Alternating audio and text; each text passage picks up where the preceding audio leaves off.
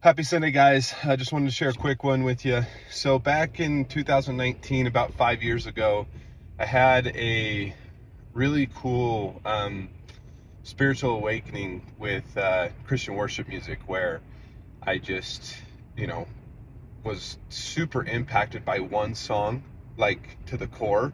And so that led me just craving more and more and more. And it was just really beautiful. And I remember because I was making, the kind of music I make, kind of like indie, folk, pop, whatever you want to call it. It's kind of hard to put a genre on it. And I felt called by God to start making Christian music.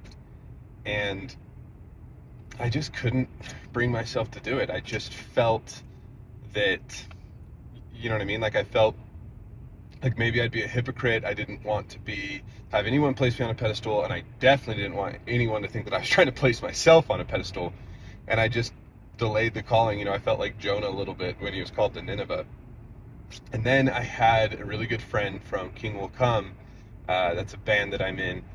Garen Brett, he shared something really beautiful with us. He shared that we are not on a pedestal at King Will Come, teaching down to people and speaking down to them, but rather we're down in the trenches with people, down in the problems and the issues that everyone's facing, walking side by side, holding hands as we try and find God, as we try and find solutions to life problems.